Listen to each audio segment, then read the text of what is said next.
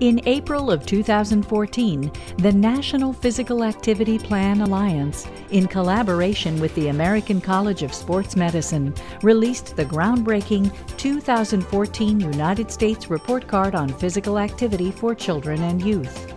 The report card is the first in an historic series of report cards that will provide an unprecedented benchmark using a common methodology for this critical public health issue. The report card was created to assess levels of physical activity and sedentary behaviors in children and youth, facilitators and barriers for physical activity, and related health outcomes. The report card is an evidence-based tool providing a comprehensive evaluation of the physical activity levels and indicators influencing physical activity among children and youth. The report card evaluated and graded 10 different key indicators. Overall physical activity, America's grade D-. Sedentary behaviors, America's grade D. Active transportation, America's grade F. Organized sport participation, America's grade C-. School, America's grade C-. Community and the built environment, America's grade B-. The remaining 4 indicators received incomplete grades due to a lack of available data, but will be important to track in future years. Based on the assessment and grades, 6 major themes were identified and are now the focus of education and promotional efforts to improve the nation's performance when it comes to the physical activity of children and youth. Dr. Peter Katzmarzyk, Chair of the U.S. Report Card Research Advisory Committee, and Dr. Russell Pate, Chair of the National Physical Activity Plan Alliance, discussed the 6 outcomes and the implications for each. Outcome 1. Most children spend too little time being physically active and too much time in sedentary pursuits. We found that approximately 25% of American kids are meeting the physical activity guidelines. On the other hand, approximately 50% of kids are not meeting the guidelines for sedentary behavior. They're simply watching too much television and spending too much time in front of the screen. This is cause for concern. We must attack both of those problems as independent problems. We'll need to take action to promote higher levels of physical activity, moderate to vigorous intensity physical activity in our kids. And we'll need to take other actions to reduce their time spent in sedentary behaviors. I think we know that attacking just one or the other of the problems is unlikely to solve both problems. We'll need actions targeted at both of those outcomes. Outcome 2.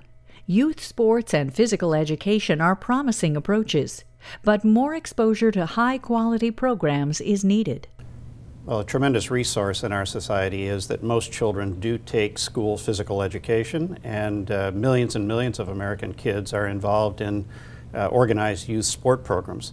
The challenge we have is for them to optimize their levels of physical activity when they're in both of those settings.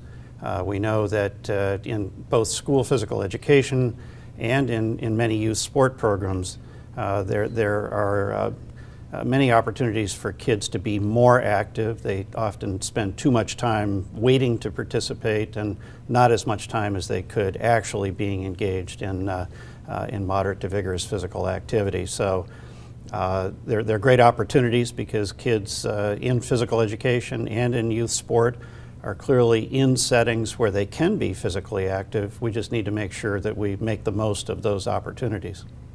Outcome 3.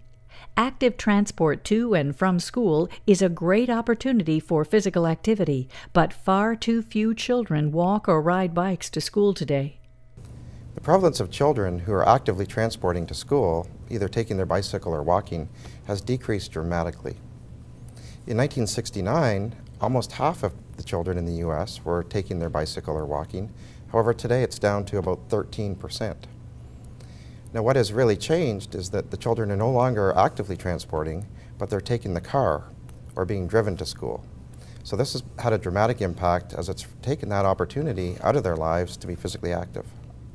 The opportunity for kids to get to school by walking or cycling is a tremendous opportunity for them to get healthful physical activity both in the morning and again in the afternoon. You know, our guideline for physical activity is that kids should be active an hour a day. And if a child walks to school in the morning, that's probably going to take 15 or 20 minutes. And if they do the same thing getting home in the afternoon, they're already 2/3 of the way to the 60-minute daily guideline. So this is a tremendous opportunity for millions of American kids to be more active than they are today, and we need to take action to reintegrate active transport to school into the kind of normal behavior of our society. Outcome 4. Most children live near parks, but many more need to use them regularly for healthful physical activity. The access that our children have to parks and green spaces where they can be physically active.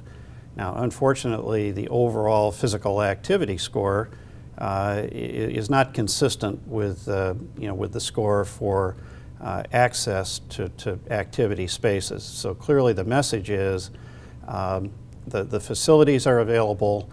We have to take action to get our kids making better, much more extensive, much more frequent use of the facilities that we now know are proximal to their homes. Now, what we found is just having access to parks doesn't necessarily mean that kids are going to be physically active. So we need to understand a little bit more about how to get these parks filled with kids. So we didn't understand very well how access to the parks would actually lead to physical activity without programming in the parks, without having the parks or playgrounds connected to the surrounding neighborhoods. So if the park is there, but if it's not accessible to the children, or that it's in disrepair, it really doesn't do much good. So I think we need to take a deeper dive in coming years to better understand how to get kids active in these parks, how to make them more accessible, and put some programming there so there are things for the kids to do. Outcome 5. A robust system is needed to monitor physical fitness among children. You know, one of the tenets of public health is that we need to measure things to be able to understand them and to be able to track our progress at changing these things. So for physical fitness, we don't really have a good understanding right now of where our kids lie in terms of international comparisons or comparing to the past. So if we want to improve the physical fitness of our kids, we need to first measure it so that we can better track how things change over time. Unfortunately, we had to score health-related fitness as an incomplete in the report card, and that's because we do not currently have an ongoing, robust national surveillance system for monitoring fitness in American kids.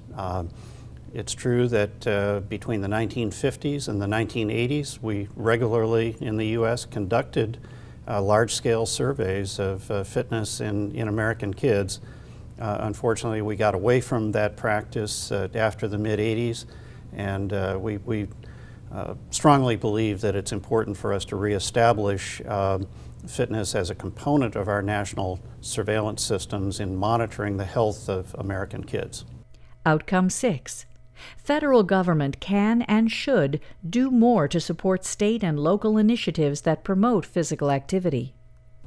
Physical activity remains the new kid on the block in the public health system in the United States, and even though much progress has been made in recent decades to establish an important role for the federal government in supporting physical activity initiatives around the country, much remains to be done. The infrastructure in the public health system to support meaningful physical activity promotion programs remains inadequate, and we think it's very important for the federal government to provide leadership to help us make progress over time in building a much more robust infrastructure in our public health system in the U.S. Yes, the federal government as well as state and local governments have a real role to play in the promotion of physical activity, particularly when it comes to children. Not only does the government have a role, but parents have a role, the schools have a role, as well as industry. So I think that by coming together, and if everyone can get on the same page, I think we'll be much better off. Based on these 6 outcomes, the report card has highlighted areas that are doing well and others that require action. As a result, the following action steps were identified to improve the grades on the United States Report Card on Physical Activity for Children and Youth. Use the report card as an advocacy tool and call to action for those who can help implement new initiatives, programs, and policies in support of healthy environments that improve the physical activity levels and health of children. The government needs to support, fund, and expand programs that systematically assess fitness levels of children, deliver on integrating physical activity into daily life, and encourage active transportation. Together with government, concerted action is required from parents, schools, and industry to ensure children have safe environments and programming opportunities to be active.